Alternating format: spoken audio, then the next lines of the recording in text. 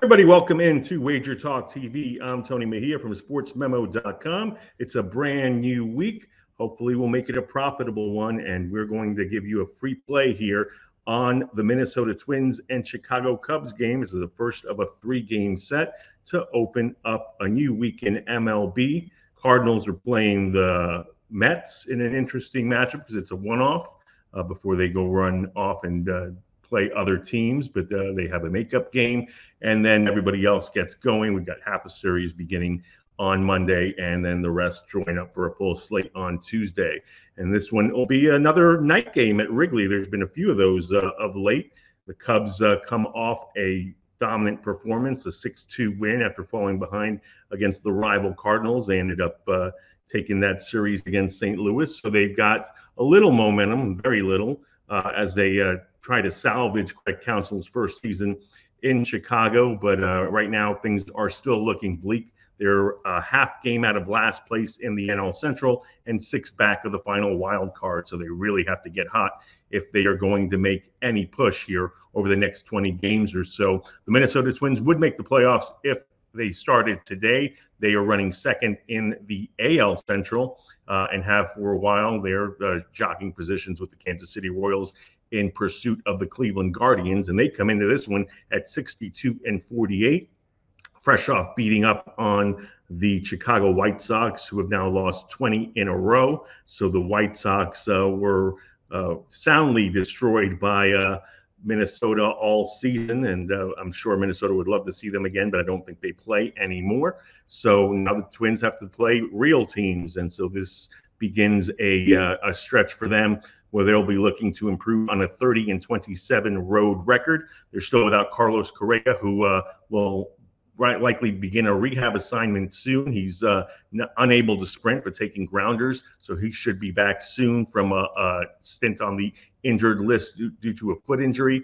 They do have Royce Lewis back, which is great for them because he continues to mash, and when healthy, he has been a menace at the plate. Twins come in 55-59, 30-26 at home, so they'll be looking to make some inroads here. They are a home dog, slight at plus 108 on the money line. Minnesota is at minus 118, and the total here is set at 8. Again, first pitch is about 8:05 p.m., barring any delays, and there are a few scattered showers set to be in the area in Chicago, and so we will monitor that. But because we have seen what the weather is going to be like, we will still make the informed decision that we like the over on 8 runs as the free play here on the Wager Talk TV YouTube channel.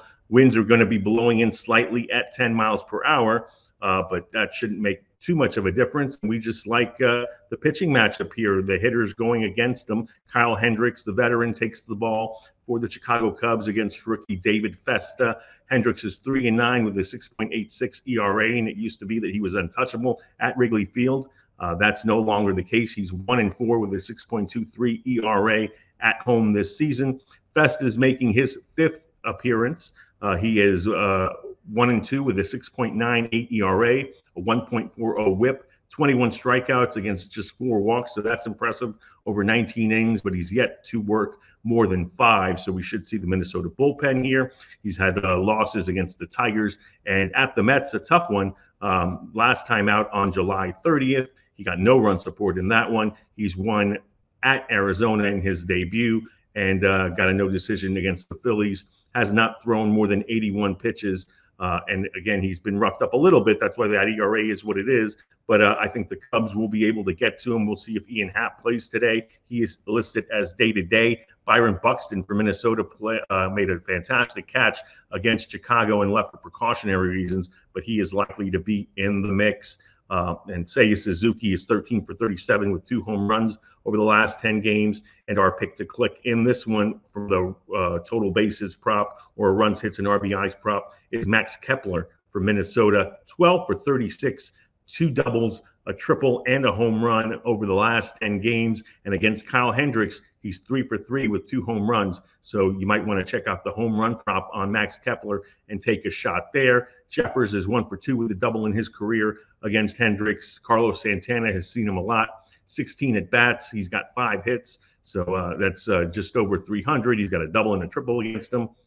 And again, Hendricks has seen better days, not quite washed up yet because he has had some decent performances this season, but certainly looked really rough to start the season. And if he loses here, it'll be his 10th setback of 2024. That 6.86 ERA looking gnarly. And I think that Minnesota, given that they're hitting the ball really well, will do some damage. I'll stay away from the side here just because Minnesota has to adjust to playing some real major league competition after beating up on the White Sox. But I do think they'll score runs, and I think Chicago will continue their momentum at the plate after touching up Miles Michaelis and the Cardinals bullpen for 6 runs on Sunday night. These two teams were both good to me on Sunday. 1-4% plays with both of them riding Minnesota on the run line and Chicago straight up on the money line for 4% winners. So we will look to have a big week here in MLB, and this will be a client play. We'll ride the over, not necessarily for 4%, but I do have a 4% play up right now, a package that includes Leagues Cup Soccer and Monday's MLB. So look out for that. There'll be a free play. Check me out at sm.buzz/TDM for that and package information.